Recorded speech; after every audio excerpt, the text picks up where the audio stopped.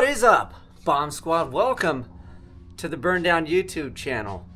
Man, it feels good to get back out in the garage, get a little sunshine.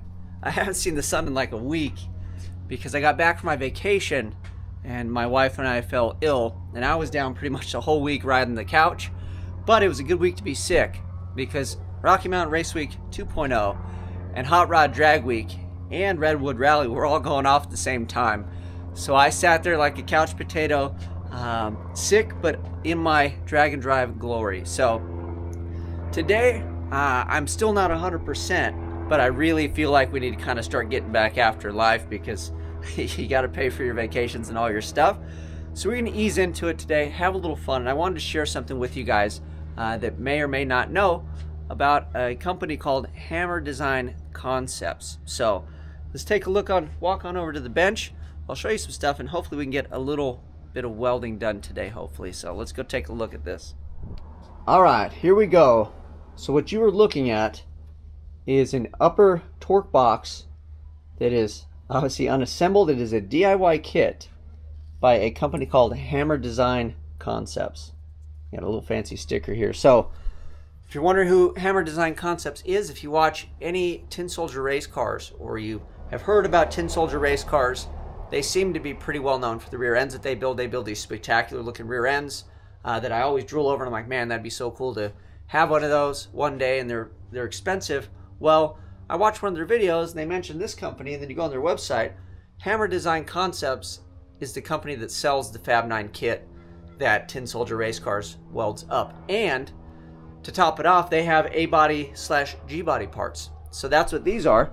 These are all flat strap parts for what's called a torque box. So this is going to be the upper portion of where the 4-link mounts are going to go on the Maliboom. So we're going to weld this up. There'll be a couple bars that my buddy's going to bend up that will go through. I could put a picture of the screen what it's going to look like when it's done, but that's what this is. And then in the box here, I'm not going to open it up just yet. Maybe we can do it later in the video. We'll see how far we get. I have the lowers here, so that completes all the mounting points on the Maliboom and gives me adjustability, but it keeps the stock 4-link geometry and all that for the most part. It does move it technically to the inside on the frame rails, but anyway, stock style suspension, right? That's what we're getting after. So it'll be a stock style 4-link in the Maliboom. So this is the upper mount, which we'll have to make a cross brace and put all that in. Probably cut out the old stuff. And then this will be the lower. And then over here, what we did is I ordered their 4-link bracketry for the rear end as well. So we essentially have all of the mounting points necessary except for the uppers, because these are for their rear end, and what we're going to try to do is keep the rear end that I have in the Maliboom. I'm just going to pull it out, brace it up, make sure it's straight, and then we'll weld their 4-link brackets on, and then I'm going to make my own upper links, or my own upper brackets when we get that far. But as far as today, I wanted to introduce you guys to this company because if you have an A-body, a G-body, or you're a hardcore DIY guy and you want a really nice kit to weld together, they make some really, really killer stuff. So you can go check them out. I'm not sponsored or anything. I found their stuff. I've been drooling over it for a long time, and I pulled the trigger before I went on vacation, and I decided while the Maliboom is at my buddy Jason's shop, it makes sense to get all the chassis work done. So we're going to do the front end, and we're going to mount all of this stuff in the back of the Maliboom, and then I'll drag it home and I'll pull the rear end and stuff out here, and we can, work on that stuff as well. But today, what the goal is to just have a leisurely day of TIG welding, and I'd like to get all these doublers on here. So we got 4 here, and then I have, I believe, like 4 more at least here. So we'll see. We'll just kind of mosey through these guys today. We'll see how we feel and see how we go. Not trying to set the world on fire, just want to make a quick video, kind of introduce this, get back on the camera, get back in the swing of things of editing and everything else. And then we've got a new camera. If you haven't noticed, the footage should look way better than it did, and I got a new mic coming. I don't have that quite yet, but we are stepping it up into Hollywood land, so hopefully all this stuff sounds better, looks better. We are shooting on the new DJI Action 5 Pro, and then I got the little DJI mic coming, so I'm pretty excited with all that. We killed the GoPro on vacation, so let's shoot some time-lapse footage, get a little welding done, and feel better about ourselves instead of just surfing the couch all day.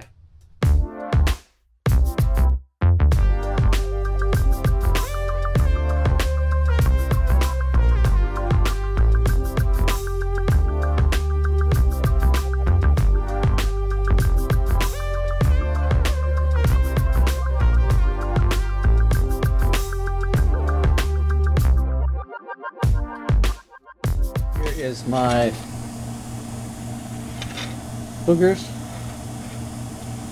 So I think it's good enough for government work, and like I said, these are just doublers to hold this thing on. So we'll turn the heat down a little bit from where I was at, I think. But all in all, I think it's alright. Didn't seem to really warp out too much, so I think we'll be good with that. So let me finish up the rest of these. I'll give you a look at them. Hopefully we kind of get better as we go, but I'm happy with that for what we're trying to do. It's still hot. We got it locked down. This is the last one, and then we got the other guys over here. So all in all, it was fun. We're definitely not Tin Soldiers race cars by any stretch, but yeah, I'm enjoying the TIG learning process. And then steel is way different from aluminum.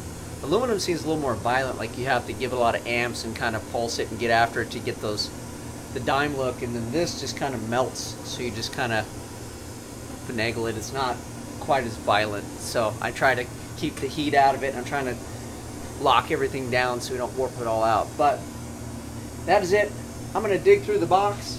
We'll probably do the rest of the doublers for the other side of this kit, but I don't need to beat you guys up anymore and show you what we're working on. But all in all, it's good enough for government work.